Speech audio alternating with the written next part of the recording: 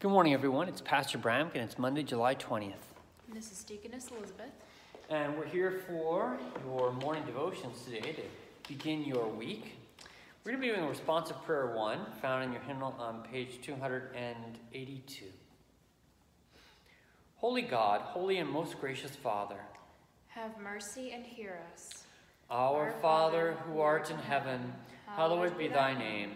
Thy kingdom come, thy will be done, on earth as it is in heaven. Give us this day our daily bread, and forgive us our trespasses, as we forgive those who trespass against us. And lead us not into temptation, but deliver us from evil. For thine is the kingdom, and the power, and the glory, forever and ever. Amen. I believe in God the Father Almighty, maker of heaven and earth, and in Jesus Christ, his only Son, our Lord, who was conceived by the Holy Spirit, born of the Virgin Mary, suffered under Pontius Pilate, was crucified, died, and was buried. He descended into hell. The third day he rose again from the dead. He ascended into heaven, and sits at the right hand of God the Father Almighty. From thence he will come to judge the living and the dead. I believe in the Holy Spirit, the holy Christian Church, the communion of saints, the forgiveness of sins, the resurrection of the body, and the life everlasting. Amen.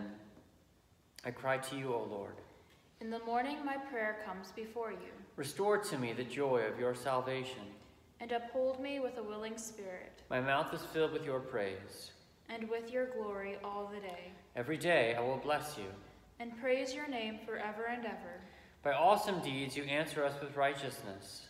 O God of our salvation, the hope of all the ends of the earth and of the farthest seas. Bless the Lord, O my soul. And all that is within me, bless his holy name. He redeems your life from the pit. And crowns you with steadfast love and mercy. Hear my prayer, O Lord. Let my cry come to you. All right, and we're going to move to our scripture reading for today. We're actually back in the book of Acts this morning. The daily lectionary is taking us to Acts chapter 16, beginning at verse 1. Paul came also to Derbe and to Lystra. A disciple was there named Timothy, the son of a Jewish woman who was a believer, but his father was a Greek. He was well spoken of by the brothers at Lystra and Iconium. Paul wanted Timothy to accompany him, and he took him and circumcised him because of the Jews who were in those places, for they knew that his father was a Greek. As they went on their way through the cities, they delivered them for observance the decisions that had been reached by the apostles and elders who were in Jerusalem. So the churches were strengthened in the faith, and they increased in number daily. All right, so I think one of the reasons we're switching between Galatians and Acts is actually because these cities that are mentioned, Iconium, Lystra, and Derbe, these are in Galatia. So, you're getting sort of this firsthand account of Paul writing to the Galatians while he's in Galatia, so that you can get an idea of the controversies that are happening there in the book of Acts that Paul then writes to the Galatians about when he writes his epistle. So, it really gives us a fuller understanding. In Timothy's case, he had a Greek father and a Jewish mother, and it seems that he was circumcised to prevent any offense because Paul was concerned about proclamation of the gospel, and this was not for the sake of Timothy's salvation in any way, but it was rather so that Paul would not create a stumbling block for the Jewish people who were going to be hearing the gospel message. So these were certainly different times than what we live in today, and such controversies obviously are long past, but it's good to get insights into the early church and the controversies and the quarrels that arose so that we can be mindful of such things as we study the Word and as we grow in our own faith. So Elizabeth now is going to introduce our hymn for us today.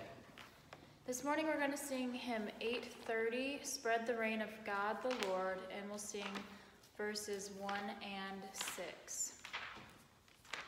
Spread the reign of God the Lord, spoken, written, mighty word, everywhere his creatures call to his heavenly banquet hall. Lord of harvest, great and kind, rouse to action heart and mind. Let the gathering nations all see your light and heed your call. All right, and we're back on page 283. We're praying together Luther's morning prayer. I thank you, my heavenly Father, through Jesus Christ, your dear Son, that you have kept me this night from all harm and danger. And I pray that you would keep me this day also from sin and every evil, that all my doings in life may please you. For into your hands I commend myself, my body and soul and all things. Let your holy angel be with me, that the evil foe may have no power over me. Amen. Let us bless the Lord. Thanks be to God. The Lord bless us, defend us from all evil, and bring us to everlasting life. Amen. Amen. All right, well, Elizabeth, what announcements do you have for us this morning? Alrighty, well, looking ahead to this week, we have Youth Night on Wednesday at 6 o'clock, so hopefully all our youth and some friends can join us, so we'll have a great time then.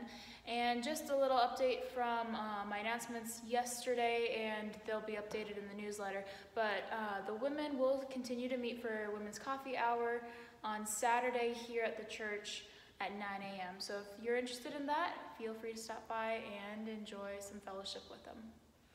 And we are going to be looking to getting those statements in your mailbox by this coming Sunday. So if you'd like to keep track of your giving and also read up on the latest news at Holy Shepherd and how the first 6 months of the year have gone for us and what we have in store for the next 6 months, be sure to check your church mailbox this Sunday. So we pray for the Lord's blessings to be upon you for the rest of your day, and we look forward to seeing you again tomorrow.